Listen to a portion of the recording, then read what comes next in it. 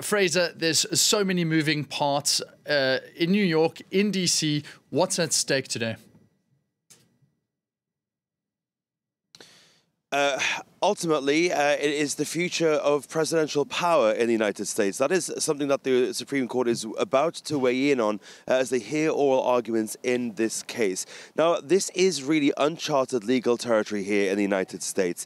The last time something of this kind of magnitude went before the court in terms of presidential power, it was the 1970s, and Richard Nixon was one of the names on that bill, and that was what was being heard.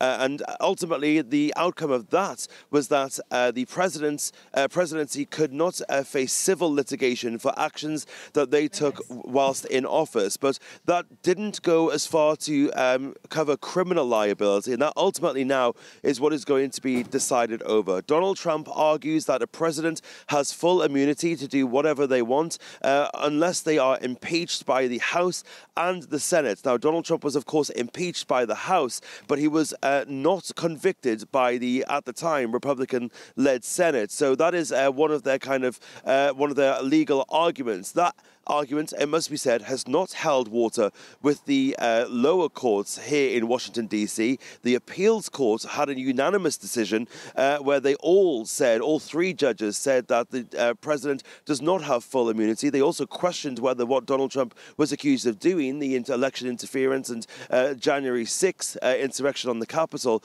whether that was within the scope of his public office. So a lot of big legal questions to answer here at the Supreme Court on Thursday. Oral arguments are scheduled to last about 2 hours. We don't know when a decision for that is expected.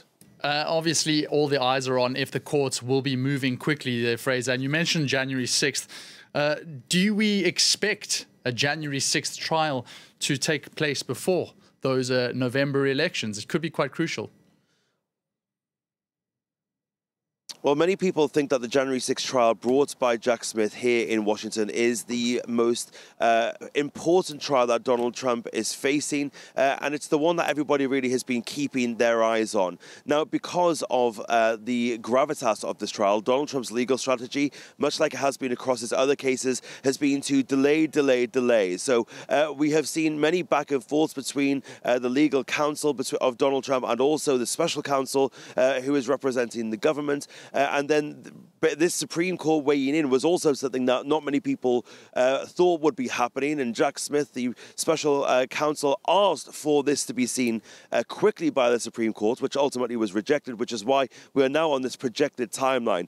They could rule any time between effectively the end of the oral arguments until the end of their session, which is in the end of June. So that then just 4 months before the November election. And it's really leading into this whole idea that the Supreme Court is becoming politicized. And that is something that we are hearing a lot of in the United States, because their ruling on this really could decide whether this trial does go to trial before that November election. Donald Trump obviously hoping that it doesn't, and hoping that if he wins the election, he can make these cases disappear.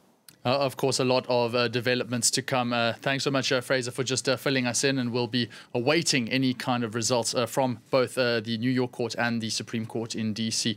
Fraser Jackson coming to us from Washington.